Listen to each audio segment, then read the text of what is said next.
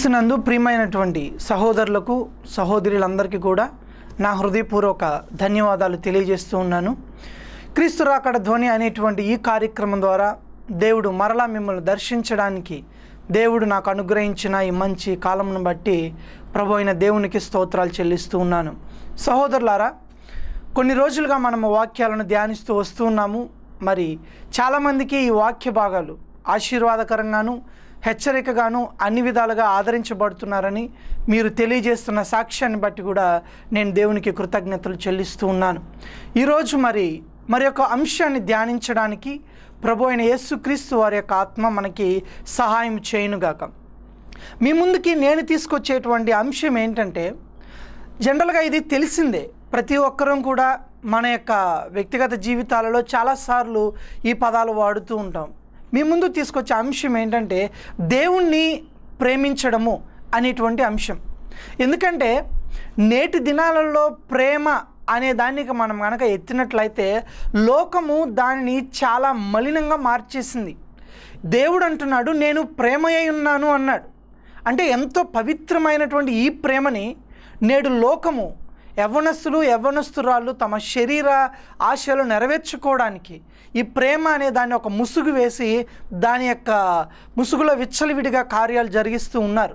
ఇది వాక్యానికి బాగా వ్యతిరేకమైనటువంటి సంగతి. అయితే ఈరోజు నేను చెప్పేటువంటి ఈ అంశము లోక సంబంధమైనటువంటి ప్రేమను గురించి కాదు, కానీ మనము దేవుణ్ణి ప్రేమిస్తున్నామా లేదా అనేటువంటి అంశాన్ని గురించి నేను ఈరోజు మాట్లాడాలని, కొంచెం లోతుగా పరిశీలన చేయాలని నేను ప్రభువునందు తెలియజేస్తూ ఉన్నాను. ఒకవేళ నేను ఇప్పుడు మిమ్మల్ని అడిగాను అనుకోండి, దేవుని ప్రేమిస్తున్నారా అంటే మనలో ప్రతి ఒక్కరం కూడా అవును మేము ప్రేమిస్తున్నామని చెప్తాం. మంచిది, మనము దేవుణ్ణి ప్రేమించాలని కూడా ప్రభువు కోరుతున్నాడు. అయితే మనం ఒక విషయాన్ని తెలుసుకోవాలి. లేఖనం ప్రకారంగా మనము చేసేటువంటి ప్రతి పని కూడా, మనము మాట్లాడినా కానీ ఏదైనా ఒక క్రియ చేసినా కానీ ఎక్కడైనా చూసినా కూడా ప్రతి దానిని కూడా దేవుడు తన వాక్కుతో సరిపోలుస్తాడని, వాక్యము మనకి తీర్పరిగా ఉంటుందని మనలో ప్రతి ఒక్కరము తెలుసుకోవాలి. కనుక దేవుణ్ణి మనం ప్రేమిస్తున్నామంటే మనం అనుకున్నట్లుగా కాకుండా, మన మనసులో మనకు అనిపించినట్లు కాకుండా నిజంగా వాక్యానుసారముగా మనము ప్రభువును ప్రేమిస్తున్నామా, మనము గనక ప్రేమిస్తున్నాము అనేటువంటి ఆ క్రియను దేవుడు గనక తన వాక్కుతో సమానంగా తూచినప్పుడు అది నిజంగా మనకి ఫలితాన్ని ఇచ్చేదిగా ఉంటుందో లేదా కపట ప్రేమను కలిగి ఉన్నామో అనే విషయాన్ని ఈరోజు మనము తెలుసుకుంటాం. బైబిల్ ప్రకారంగా నీవు కానీ నేను కానీ ప్రేమిస్తే బైబిల్ ఎలా చెప్తుంది, మనము ఎలాగూ ప్రేమిస్తున్నాము, అవి రెండు సరిపోతాయా లేదా అనే విషయాన్ని గురించి ఈరోజు నేను మీ ముందుకి తీసుకురావాలని తెలియజేస్తూ ఉన్నాను. మనము రోమా 8:28లో చూస్తే ఈ మాట ఇలా రాయబడి ఉంది, దేవుణ్ణి ప్రేమించే వారికి అనగా ఆయన సంకల్పం చొప్పున పిలువబడిన వారికి మేలు కలుగుటకై సమస్తమును సమకూడి జరుగుచున్నవని ఎరుగుదుము. రోమన్స్ 8:28లో స్టార్టింగే ఒక మాట ఉంది, దేవుణ్ణి ప్రేమించేటువంటి వారికి అని ఉంది. సో మనకి ఎప్పుడైనా బాధ కలిగినప్పుడు, మనం ఏదైనా పోగొట్టుకున్నప్పుడు, మనం ఏదైనా ఆవేదనకరమైన పరిస్థితిలో ఉన్నప్పుడు, మన చేతులు జారిపోయినప్పుడు మనము సాధారణంగా ఈ కోట్ చేస్తూ ఉంటాం, దేవుణ్ణి ప్రేమించిన వాళ్ళకి అన్నీ అనుకూలంగా జరుగుతాయి అని. అయితే ఇక్కడ నేను మీ ముందుకు తీసుకొచ్చే అంశంలో నిజముగా దేవుణ్ణి ప్రేమించువారు ఎవరు? నువ్వు దేవుణ్ణి ప్రేమించేవాడివేనా? నేను దేవుణ్ణి ప్రేమించేవాడినేనా? మరి వాక్య ప్రకారంగా దానికి ఏదైనా గుర్తు మనము తెలుసుకోగలమా అని ఆలోచించినట్లయితే మనము లేఖనంలో ఒకసారి చూద్దాం. యేసుక్రీస్తు వారు తనను తాను ప్రేమించే వారి ఎడల ఎలాంటి మాటలు చెప్పి ఉన్నాడు, ఒక వ్యక్తి తనను ప్రేమించినట్లయితే ఎలా ఉంటాడు అని బైబిల్ చెప్తుందో దాన్ని మనం ఒకసారి పరిగణలోకి తీసుకుందాం. ఎందుకంటే మీరు అనుకున్నట్టుగా మీరు ప్రేమించడం కుదరదు, నేను అనుకున్నట్టుగా నేను ప్రేమించడం కుదరదు. దేవుని యొక్క వాక్కు ఎలాగూ చెప్తుందో దాని ప్రకారంగా మనం ప్రేమిస్తున్నామా లేదా అని పరిశీలన చేయాలి. సో దాన్ని మనం ఒకసారి గమనించినట్లయితే యోహాను సువార్త 14వ అధ్యాయము 23-24 వచనాలు, యోహాను సువార్త 14వ అధ్యాయం 23-24 వచనాలు ఇలా ఉంది. యేసుక్రీస్తు వారు అంటున్నటువంటి మాట, ఎవడైనను నన్ను ప్రేమించిన ఎడల అతడు నా ఆజ్ఞలు గైకొంటాడు. అంటే కేవలము దేవుణ్ణి ప్రేమిస్తున్నాననే మాటలు చెప్తే సరిపోదు. ఆదివారం చర్చికి వెళ్తానండి సరిపోదు, ప్రార్థన చేస్తానండి సరిపోదు, ఎక్కడ కూటాలు పెట్టినా వెళ్తానండి సరిపోదు. వాక్యము చాలా క్లియర్గా చెప్తుంది, నీవు దేవుణ్ణి ప్రేమించు వాడవైతే, యేసుక్రీస్తు నీ ప్రేమను సర్టిఫై చేయాలంటే, దేవుణ్ణి ప్రేమిస్తున్నామని దేవుడు ఒప్పుకోవాలంటే ఇక్కడ రాయబడి ఉంది, ఎవడైనను నన్ను ప్రేమించిన ఎడల వాడు నా ఆజ్ఞలు గైకొంటాడు. దేవుని యొక్క ఆజ్ఞలు గైకొనకుండా, దేవుడు చెప్పిన మాట చొప్పున జీవించకుండా నీకు నచ్చినట్టుగా నువ్వు ఉంటే అది దేవుని ప్రేమిస్తున్నాను అనుకోవడం మన యొక్క అజ్ఞానం. మన ప్రేమ దేవుని ఎదుట మెప్పు పొందదు. అందుకే ప్రభు చాలా స్పష్టంగా చెప్పాడు, మోసపోవద్దు. దేవుని వెక్కిరించలేవు. ఏదో పైకి ప్రార్థన చేస్తూ, పైకి నామకార్థంగా బ్రతుకుతూ, హృదయాంతరంగంలో ఉన్న ప్రార్థనలు కాకుండా పెదవుల నుంచి మనుషులకు కనబడేలాగు ప్రార్థన చేసి, ఏదో ఆదివారం పోవాలి కాబట్టి పోతూ, ఇలా వాక్యంలో ఆత్మకి కనెక్ట్ కాకుండా చేసే ఏ ప్రార్థన కానీ ఏ నడవడిక కానీ దేవుని ఎదుట ఏ పరిస్థితులను మెప్పు పొందదు. అది దేవుణ్ణి ప్రేమించేలా ఉండదు. కనుక సహోదరులారా, యేసుక్రీస్తు వారి యొక్క మాటను బట్టి మనం చూస్తే, ఆయన్ను ప్రేమిస్తే ఆయన ఆజ్ఞలు నిశ్చయముగా గైకొంటాం. మరి ఇంకా ఆయన అంటున్నాడు 24వ వచనం, నన్ను ప్రేమించని వాడు నా మాటలు గైకొనడు. మరి ఇప్పుడు మీరే లేదా మనమే నిర్ణయం తీసుకోవాలి. దేవుని యొక్క మాటలను గనక అనుసరించిన ఎడల మనము దేవుని ప్రేమించిన వారము, దేవుని యొక్క మాటలను అనుసరింపకపోయిన ఎడల మనము దేవుణ్ణి ప్రేమించిన వారము కామని చాలా క్లియర్గా చెప్తుంది. సో అలాంటి దేవుడిచ్చినటువంటి ఆజ్ఞలలో ఒక చిన్న ఆజ్ఞని లేదా ఒక ప్రాముఖ్యమైనటువంటి మాటని మీ ముందుకు నేను తీసుకురావాలని ఆశపడుతూ ఉన్నాను. మత్తయి సువార్త 16వ అధ్యాయము 24-25 వచనాలలో యేసుక్రీస్తుని ఎవరైనా వెంబడించేటట్లయితే, దేవుని ప్రేమించిన వారు ఆయన వెంబడిస్తారు కాబట్టి, దేవుణ్ణి ఎవరైనా ప్రేమించే వాళ్ళు ఉన్నట్లయితే, బైబిల్లో ఉన్న వ్యక్తులు ఎలాగూ దేవుణ్ణి ప్రేమించారో మనము వారితో సరిపోల్చుకొని చూసుకోవాల్సిన అవసరం ఉంది. ఎందుకంటే దేవుణ్ణి బైబిల్లో చాలామంది ప్రేమించారు. మరి వారి వ్యక్తిగత నడవడికలు ఎలా ఉన్నాయి, దేవుడు వారిని ఎప్పుడు ప్రేమిస్తున్నాడు అని ఒప్పుకున్నాడు అన్న విషయాలను మనం ఇక్కడ స్పష్టంగా చూసుకోవచ్చు సహోదరులారా. మత్తయి 16లో చూస్తే, అప్పుడు యేసు తన శిష్యులను చూసి ఇలా అంటున్నారు, ఎవడైనను నన్ను వెంబడింపగోరిన ఎడల, అది ఎవరైనా సరే యేసుక్రీస్తుని వెంబడించాలంటే లేదా దేవుణ్ణి ప్రేమించాలంటే మొదట చేయవలసిన పని తనను తాను ఉపేక్షించుకోవాలి అని బైబిల్ చాలా క్లియర్గా చెప్తుంది. చూడండి, దేవుణ్ణి వెంబడించే వాళ్ళు ఎవరైనా సరే ఈ క్వాలిటీని లేదా ఈ రిక్వైర్మెంట్ని సాటిస్ఫై చేయకుండా మనము గనక దేవుణ్ణి ప్రేమించినా కూడా అది వ్యర్థమే. మనలను మనము ఉపేక్షించుకోవాలి. మనలను ఉపేక్షించుకోవడం అంటే ఒక మాటలో చెప్పాలంటే మనకు కలిగినటువంటి హక్కులన్నింటినీ కూడా దేవునికి ధారాదత్తం చేసేయాలి. అంటే ఒక బాండ్ పేపర్ మీద నీ ఆస్తిని గురించి మొత్తం వివరించి చివరిలో ఈ ఆస్తికి నాకు ఎలాంటి సంబంధము లేదు, నా ఆస్తి మీద హక్కులన్నింటినీ పలానా వ్యక్తికి అప్పగిస్తున్నానని కింద సంతకం చేయడం ఉంది చూసారా, ఇదే ఉపేక్షించుకోవడము అంటే. అలాగూ నీ జీవితంలో నీ యొక్క మాటల మీదను, నీ ఇష్టాల మీదను, నీ చూపుల మీదను, నీ నడక పడక ప్రవర్తనలన్నింటి మీద, దేవా నాకు హక్కు లేదు, నీకే హక్కు ఉంది, కానీ నిన్ను నువ్వు కంప్లీట్గా దేవునికి నీ హక్కులు రాసి చేస్తే దానినే ఉపేక్షించుకోవడము అని అంటాం.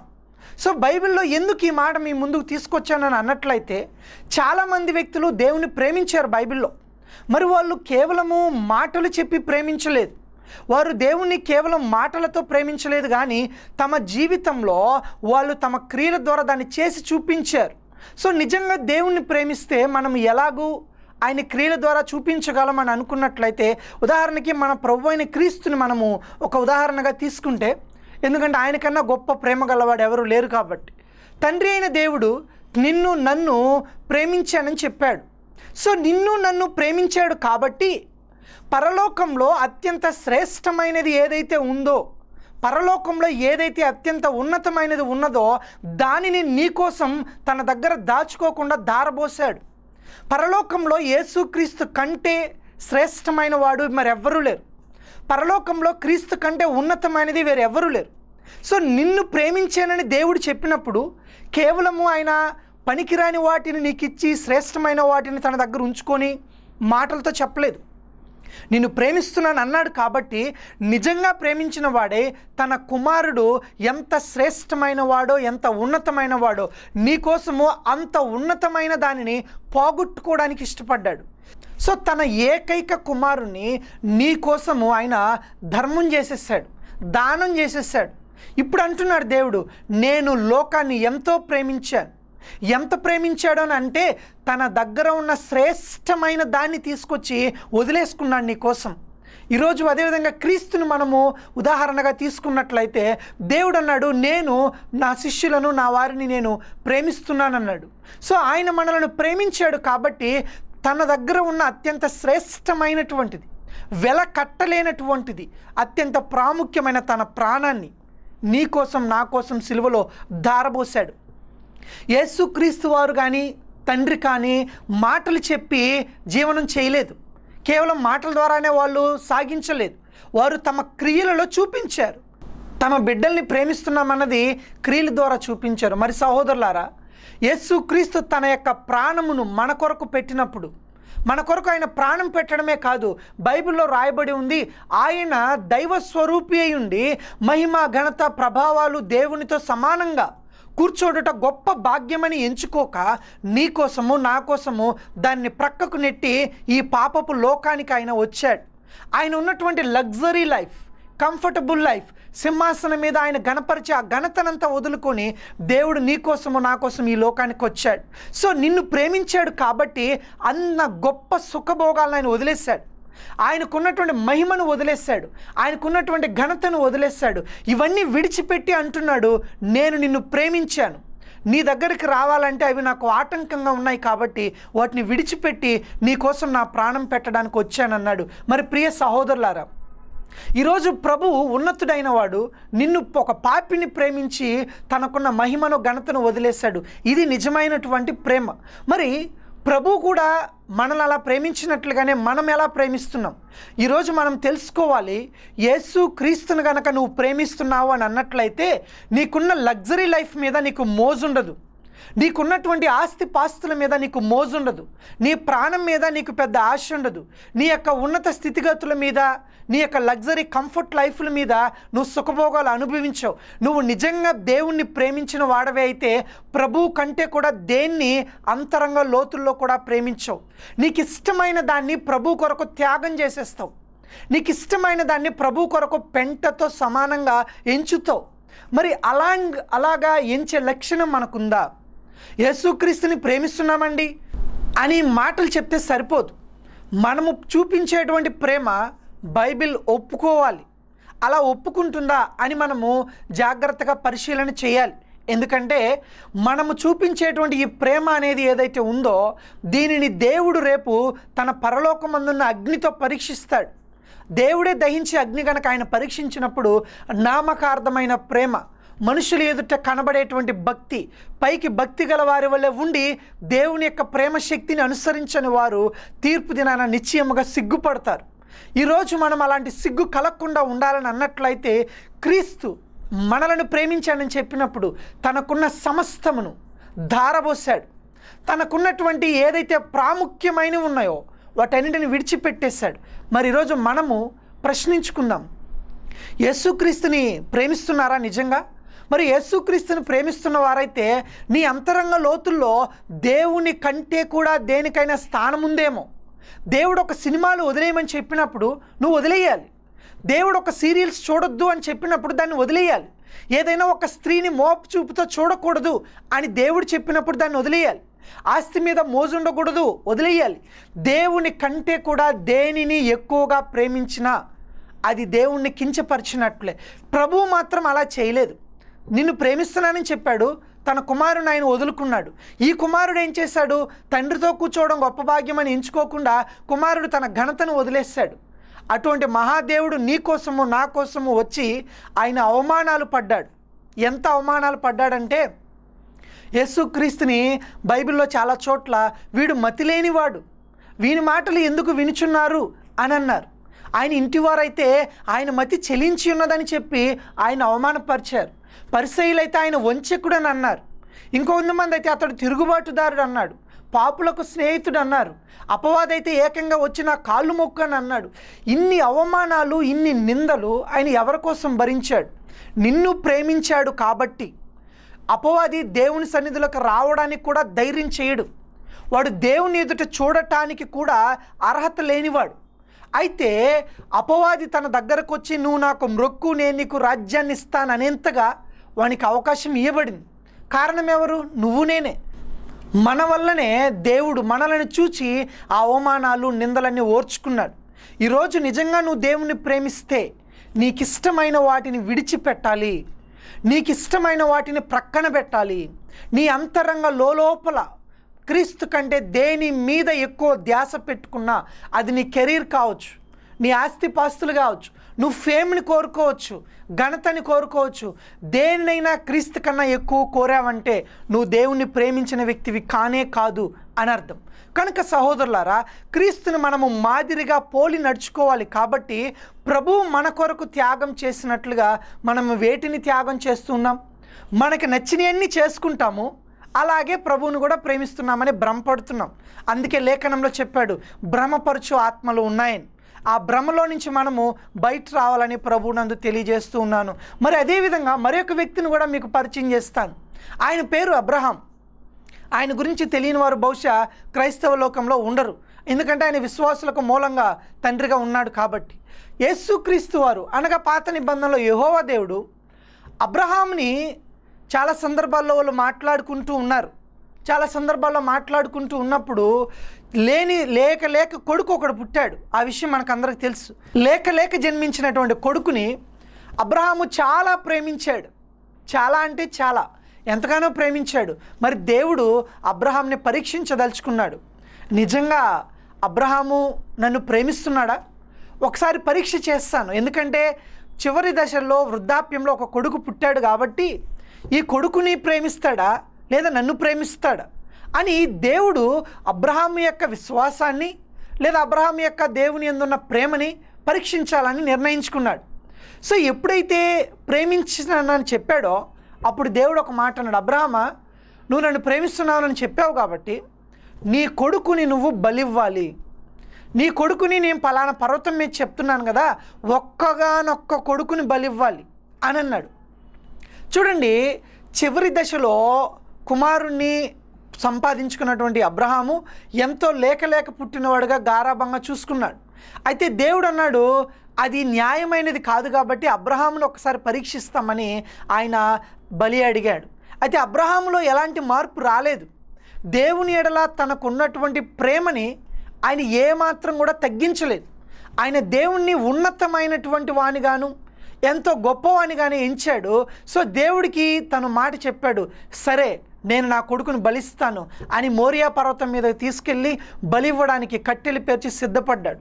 ఈరోజు మనం అబ్రహాము మూలం, మన విశ్వాసులకు తండ్రి ఆయన.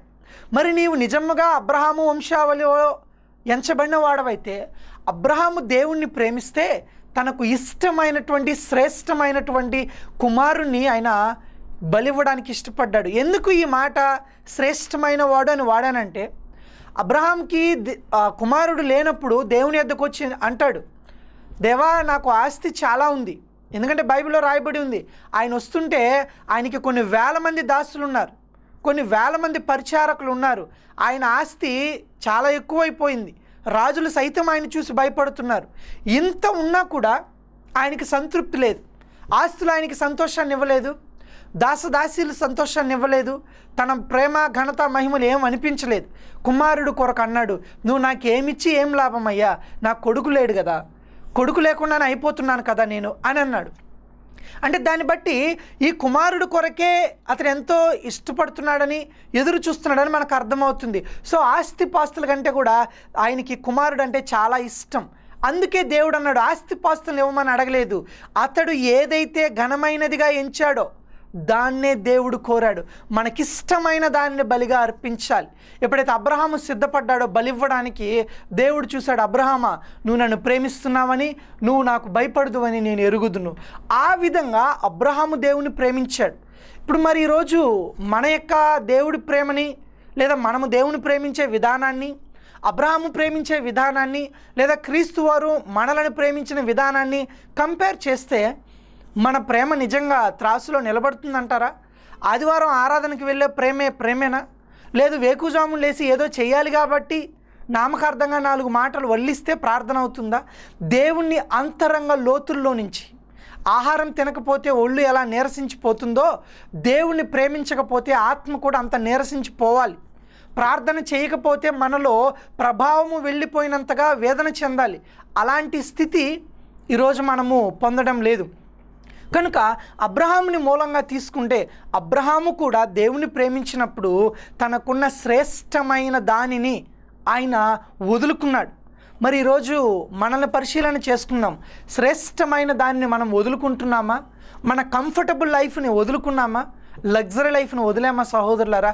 ఇవేవి లేకుండా నేటి దినాలలో దేవుని ప్రేమిస్తున్నానని చెప్పేలా అనేక మంది మనలో తమకిష్టమైన వాటిని తమ దగ్గరే ఉంచుకొని దేవుణ్ణి పేరుకి పైకి ప్రేమిస్తుండేటువంటి వాళ్ళు చాలామంది ఉన్నారు.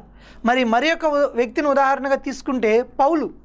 కొత్త నిబంధనలో పౌలు అంటాడు, అయినను నాకు ఏవేవి లాభకరములైనవో వాటిని క్రీస్తు నిమిత్తము సమస్తమును పెంటగా ఎంచుతున్నాను, సమస్తమును నష్టంగా ఎంచుతున్నాను. ఇలాంటి భక్తులకి ఎదుట మన ప్రేమలు ఎలా సరిపోతాయండి? లాభాలు అనుకున్నవి ఏవైతే ఉన్నాయో వాటిని మనం అస్సలు వదులుకోం. దేవుని నిమిత్తము ఏదన్నా పోగొట్టుకోవాలంటే, ఏదన్నా వదలాలంటే 1కి 1000 సార్లు ఆలోచిస్తాం. కానీ పౌలు కానీ ఇంకా దేవుని దాసులు కానీ లేఖనంలో రాయబడింది, ప్రాణములను చివరి వరకు ప్రేమించిన వారు కారు. పౌలు తన గురించి రాస్తూ అంటున్నాడు, నేను ఇన్ని కొరడా దెబ్బలు తిన్నాను, ఇన్నిగా అవమానించబడ్డాను, నన్ను ఎంతోమంది కొట్టారు, యూదుల చేత దెబ్బలు తిన్నాను, అన్యుల చేత బాధించబడ్డాను, మృగాలతో పోరాడాను. ఇదంతా ఆయన ఎందుకు చేశాడు? తాను క్రీస్తును ప్రేమించాడు కాబట్టి క్రీస్తు కోసము తన యొక్క పౌరసత్వాలను ఏవైతే హక్కులు ఉన్నాయో అన్నింటినీ పక్కన పెట్టాడు. ప్రభు కొరకు ఆయన బాధలు పడడానికి, నిందలు పొందడానికి ఇష్టపడ్డాడు. ప్రభు కొరకు తన ప్రాణమును సహితం పానార్పణంగా పోయడానికి ఇష్టపడ్డాడు. మనకు ఆయన తనకి ఏదైతే గొప్పది అని ఎంచుకున్నాడో దాన్ని పెంటతో సమానంగా ఎంచాడు. ఇది అసలు ప్రేమ అంటే. నీకున్న శ్రేష్టమైనది ఏదైతే ఉందో దాన్ని ప్రభువు కోసము, ప్రభుతో పోలిస్తే పెంటగా ఎంచుకునే లక్షణం రావాలి. అలాంటి లక్షణము లేకుండా మనము శ్రేష్టమైన వాటిని ప్రభువు కంటే శ్రేష్టమైన వాటిగా ఎంచుతూ ప్రభువుని రెండవ వాడిగా ఎంచుతూ ఉన్నట్లయితే నువ్వు ఎన్ని ప్రార్థనలు చేసినా, ఎంత లోతుగా ఏడ్చినా ఆ ప్రార్థన దేవుడి సన్నిధికి చేరదు. దేవునికి ప్రథమ స్థానము ఇవ్వనటువంటి ఆ యొక్క ప్రేమ దేవుని ప్రేమించే ప్రేమ కాదు. కనుక సహోదరులారా, లేఖనానుసారంగా మనం చూస్తే ఎవడైనను నన్ను వెంబడించాలంటే తనను తాను ఉపేక్షించుకోవాలి, తనకున్న శ్రేష్టమైన హక్కులను వదిలేసుకోవాలి. అబ్రహాము వదిలేసుకున్నాడు, అలాగే పౌలు వదిలేసుకున్నాడు. బైబిల్లో చాలామంది భక్తులు తమకున్నటువంటి ఘనతలను వదిలేసుకున్నారు. ఈ యొక్క జక్కయ్యను మనం ఉదాహరణగా తీసుకుంటే అది వరకు కూడా అతడు ఎంతో డబ్బు సంపాదించాడు, కొన్ని లక్షలు సంపాదించాడు. వడ్డీ వ్యాపారాలు చేసి రక్తాలు తాగి వాళ్ళ దగ్గర డబ్బు సంపాదించి ఇంటిలో మూటలు కట్టాడు. చివరికి యేసు ప్రభు వచ్చాడు, అబ్రహాము కుమారుడే, ఇతనికి రక్షణ వచ్చిందన్నాడు. ఎప్పుడైతే రక్షణ వచ్చిందని అన్నాడో ఇతడికి అర్థమైంది దేవుని యొక్క మాటల్లో ఉన్నటువంటి అంతరర్థం. ఆ ప్రేమ అతనికి అర్థమై అంటున్నాడు, ఇదిగో ప్రభువా, నేను అందరి దగ్గర అక్రమంగా డబ్బు తీసుకున్నాను, ఇప్పుడు నేను నిన్ను ప్రేమిస్తున్నాను కాబట్టి నేను ఒక పని చేస్తాను, నా ఆస్తినంతా ఆ బేదలకు రాసిచ్చేస్తా, సగభాగం వీళ్ళకి ఇచ్చేస్తాను, ఎవరి దగ్గర అక్రమంగా తీసుకుంటే 4 లెక్కలు చెల్లిచ్చేస్తాను. అంటే ఇక్కడ అది వరకు అతడు దేవుని ప్రేమించినట్టుగా మనకు కనబడలేదు. కానీ ఇప్పుడు దేవుని ప్రేమిస్తున్నాడని వాక్యం బట్టి అర్థమవుతుంది. ఎలాగా? తనకున్న శ్రేష్టమైన దానినంతా కూడా అతడు వదిలేసుకోవడం ప్రారంభించాడు. తనకున్న శ్రేష్టమైన దానిని అంతా కూడా అతడు ధారాళంగా వదిలేసుకోవడానికి, నాకు ఈ ఆస్తి కంటే, నేను సంపాదించుకున్న ఆస్తిపాస్తుల కంటే నాకు ప్రభువే గొప్పవాడు, నాకు ఈ ఆస్తి అంత ప్రాముఖ్యమైనది కాదు అని జక్కయ్య ఎంచినట్టుగా మనకు అర్థమవుతుంది. సో మాటలు చెప్తే సరిపోదండి, వాక్యానుసారంగా ఉండాలి. నువ్వు దేవుని ఎడల చూపించే ప్రేమ ప్రభువు నిన్ను ఒప్పుకోవాలి. నువ్వు ఇప్పుడు ప్రేమిస్తున్నావు, ఎదుటి వ్యక్తి ఆ ప్రేమను అంగీకరించాలి కదా. మరి నీ దేవుడు నీ ప్రేమను అంగీకరిస్తాడా? నీకు ఆ నమ్మకం ఉందా? ప్రభువుని ఎవరు మోసం చేయలేరు. ప్రభువుని ఎవడు ఎక్కిరించలేడు. చూసావా, నేను దేవుణ్ణి ప్రేమించినట్టు చూసి ఎలా చేశానో, ఇలా నువ్వు దేవుడితో చెప్పలేవు. ఆయన నీ తలంపు పుట్టక మునుపే నువ్వు ఏం ఆలోచిస్తావో తెలుసుకున్నటువంటి దేవుడు.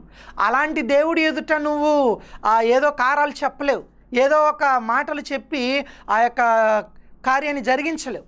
దేవుడు నిన్ను చాలా లోతుగాను, నీ అంతరంగ లోతుని పరిశోధించే దేవుడు. నువ్వు దేవుడిని ప్రేమిస్తే దేనికోసం ప్రేమిస్తున్నావో, ఆస్తి కోసమో, ఫేమ్ కోసమో, దేవుణ్ణి అడ్డం పెట్టుకొని పెద్దవాడిని అయిపోవాలని దేవుణ్ణి వ్యాపార వస్తువుగా వాడుకోవాలనుకుంటున్నావా? ఇవన్నీ కూడా నీ దేవుడికి నీ గురించి బాగా తెలుసు. మరి అందుకే అటువంటి అన్నీ తెలిసిన దేవుని ఎదుట మనము పూర్ణ హృదయంతో, పూర్ణ ఆత్మతో మనం ఆయన్ని సేవించడం అనేది చాలా ఉత్తమమైన సంగతి. అలా గనక మనం చేసినట్లయితే మన ప్రేమ దేవుని ఎదుట అంగీకారం పొందుతుంది. లేని ఎడల మనకి బహుశా ఎలాంటి ఫలితాలు రాకపోగా మన రక్షణను కూడా పోగొట్టుకునే అవకాశం ఉందేమో. కనుక ప్రియ సహోదరులారా, మన కొరకు ప్రాణాలను ధారబోసినటువంటి యేసుక్రీస్తువులను, మనకు ముందుగా జీవించినటువంటి అపొస్తలులు కావచ్చు, దేవుని యందు నమ్మికించిన సేవకులు కావచ్చు, యేసుక్రీస్తుని తాము ప్రేమిస్తున్నామంటే తమకు ఉన్నటువంటి శ్రేష్టమైన దాన్ని పోగొట్టుకున్నారు. మరి నువ్వు కూడా ఈరోజు వెతకాలి, నీ జీవితంలో ఏది శ్రేష్టమైంది, దేని నువ్వు గొప్పగా ఎంచుతున్నావు? నీ కెరీర్నా, నీ ఆస్తిపాస్తున్నా, లేదా నీ కుమారులు కుమార్తెలా, లేదా నీ ఘనత, నీ యొక్క ప్రభావాలు, ఇంకేదన్నా టాలెంట్నా? దేన్ని ఘనంగా ఎంచుతున్నావు? దానిని సిలువ వేయాలి. పౌలు అంటాడు, నేను చచ్చిపోయాను, ఇకను బ్రతికేవాడు క్రీస్తే. అంటే తనకున్న హక్కులన్నింటినీ కూడా క్రీస్తుకు దారాదత్తం చేసేసాడు. ఇక నా ఆస్తి లేదయ్యా, నా ఆస్తి అంతా నువ్వే, కనుక నువ్వే వచ్చి నాలో ఉండన్నాడు పౌలు. మరి నువ్వు నేను కూడా ఈరోజు మనం దేవుణ్ణి ప్రేమిస్తే అన్నీ కూడా దేవునికి ధారబోయాలి. ఇదే ప్రేమించడం అంటే. దేవునిని ప్రేమించాడు, తనకున్న శ్రేష్టమైన ప్రాణాన్ని ఇచ్చాడు. ఈరోజు నువ్వు దేవుని ప్రేమిస్తున్నానని అంటున్నావా? అనేకులకు ప్రేమిస్తున్నట్టుగా కనబడుతున్నావా? మరి దేవుని యొక్క వాక్యానుసారంగా నిలబడుతుందో లేదో చేసుకోవాలి. లేదండి మేము ఇలాగే కొనసాగిస్తాము అని అనుకుంటే దాన్ని మనము నిశ్చయంగా శిక్షార్హులం అవుతామేమో. జాగ్రత్తగా చూసుకోవాలి. చివరగా ఈ మాట చెప్పి నేను ముగించబోతున్నాను. నేటి దినాలలో ప్రభువుని ప్రేమించడం అంటే తమ మనస్సులో ఏదైతే అనిపిస్తుందో, లేదా చుట్టుప్రక్కల సమాజాన్ని చూసి, లేదా తాత ముత్తాతల నుంచి వచ్చిన ఆచారాలను చూసి ఇలా చేస్తేనే దేవుని ప్రేమించినట్టు అనేటువంటి భావన నేటి క్రైస్తవ్యంలో ఉంది. చూడండి, మీరు ఎవరైనా దేవుని ప్రేమించే వాళ్ళైతే దయచేసి బైబిల్ చదవండి. బైబిల్లో దేవుని ప్రేమించిన వాళ్ళ యొక్క లక్షణాలు ఎలా ఉన్నాయో చూడండి. వాళ్ళందరికీ ఒక లక్షణం కామన్గా ఉంటుంది, తమకున్న దాన్ని వదిలేసుకోవడం, ప్రభు కోసం తమను తాము ఖర్చు చేసుకోవడం, ప్రభు కొరకు తమను తాము అప్పగించుకోవడం, తమ ప్రాణాలను సహా ప్రేమించకపోవడం. ఇది దేవుని ప్రేమించే వాళ్ళ లక్షణం. మరి ఈ లక్షణం మనలో ఈరోజు ఎంతమందికి ఉందో లేదో నాకు తెలియదు. ఈ లక్షణాన్ని దేవుడు మనకు అనుగ్రహించాలని, ఆ రీతిగా దేవుణ్ణి మనము దేవుని చేత ప్రేమించబడిన వారంగానే దేవుణ్ణి ప్రేమించినప్పుడు ఈ ప్రేమ అంగీకరించబడేలాగా దేవుని చేత మనము ప్రభువుని ప్రేమిద్దాం. ఆ రీతిగా దేవుడు మనకు సహాయం చేయనుగాక. తల్ల ఉంచినట్లయితే ప్రార్థన చేద్దాం. మహాపరిశుద్ధుడైన ప్రేమగల తండ్రి, మీరు ఇచ్చిన ఈ మంచి సమయం కొరకు వందనాలు. నేటి దినములలో నిన్ను ప్రేమించుచున్న వారు ప్రభువా, కేవలం మాటలతో కాకుండా తమ్మును తాము అప్పగించుకుని, తమ ఆస్తుల మీద, తమ యొక్క అంతస్తుల మీద హక్కులు వదులుకుని నిజముగా నిన్ను ప్రేమించేవారుగా ఉండాలని కోరుతున్నాను. ఒక ధనవంతుడు వచ్చాడు, నిన్ను ప్రేమిస్తున్నానని చెప్పాడు, కానీ ఆస్తి అమ్మివ్వమంటే వెళ్ళిపోయాడు దేవా. అలాగూ తమకు శ్రేష్టమైన వాటిని దాచుకుని కేవలం పేరుకే ప్రేమించేటువంటి వారి ప్రేమ నీకు దూరమగును గాక తండ్రి. నిన్ను నిజముగా ప్రేమించేవారుగా ఉండాలని ఈ వాక్యం ఎవరైతే వింటున్నారో వారు అంతరంగ లోతుల్లో నుంచి తమ్మును తాము సిలువ వేసుకొని ప్రభువుకు శ్రేష్టమైన వాటిని అర్పించి పూర్ణ హృదయంతో నిన్ను ప్రేమించులాగున మాకందరికీ మనస్సును శక్తిని దయచేయమని యేసుక్రీస్తు వారి నామంలో ప్రార్థించి అడిగి వేడుకుంటున్నాను తండ్రి. ఆమేన్. దేవుడు మనకు ఆ విధముగా శక్తిని బలమును దయచేయునుగాక. దేవునికే మహిమ కలుగునుగాక. ఆమేన్.